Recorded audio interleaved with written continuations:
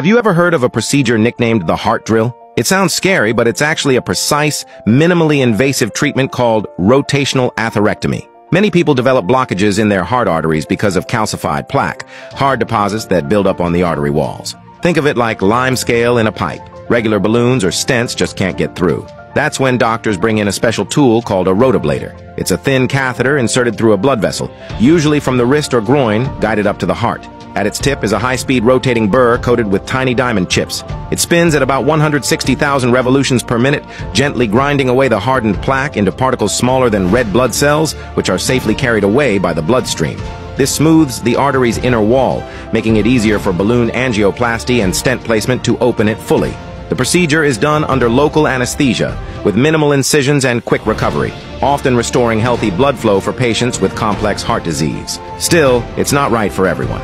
Before considering rotational atherectomy, talk with your cardiologist, review your condition and risks, and decide together if it's the best option for you.